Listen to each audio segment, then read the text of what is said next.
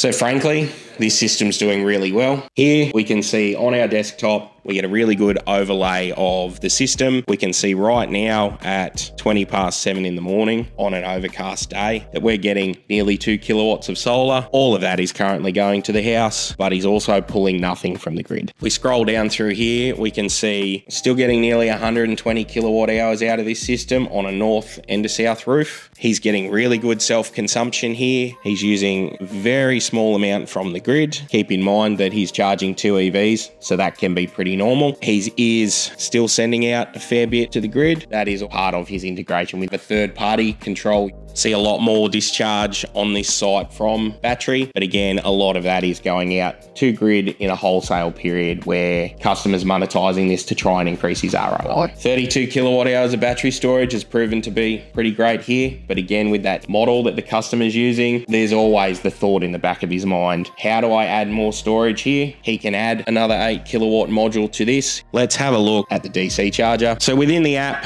you get an overview of what the charger is able to do. Once you plug it into your car, you can press start, it'll start to deliver energy. This customer hasn't charged a car this week. He's either not driving a lot or he's got enough charge within the cars to continue. If we come back into weekly data, we can see that over here, we've delivered 50 kilowatt hours into the car in a single charge.